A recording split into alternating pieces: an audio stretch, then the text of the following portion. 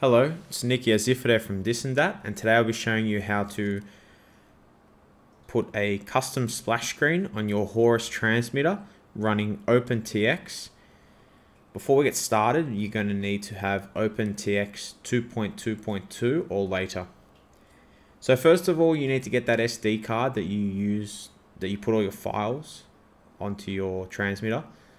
You need to put that in your computer and have an image that you want to use as your splash screen.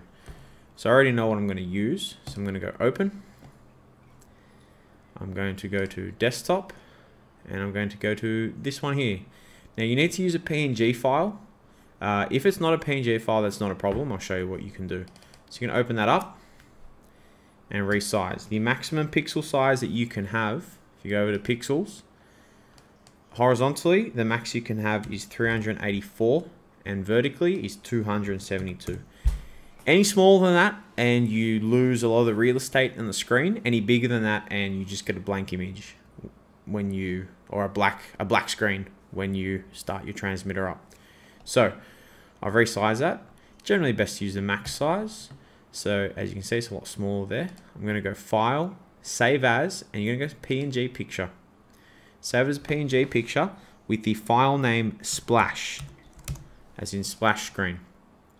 You're going to navigate down to the SD card that you put in the computer from the transmitter. You'll have all these files. Go Images and click Save.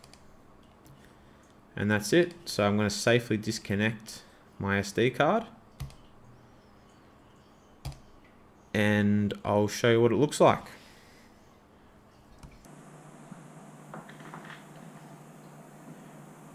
Okay, so I've taken the SD card out of my computer and I've put it back into the transmitter. I'm going to press the power button. As you can see, I get my custom switch warning. Now ignore that. I need to fix a switch or two on my transmitter. I broke one. I dropped it and broke a switch, so ignore that. But I'll show you again. Get up closer this time,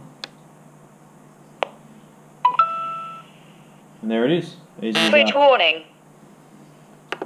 Alright guys, thank you for watching, and I hope that helps you. If you've got any questions or advice, feel free to comment. Thank you.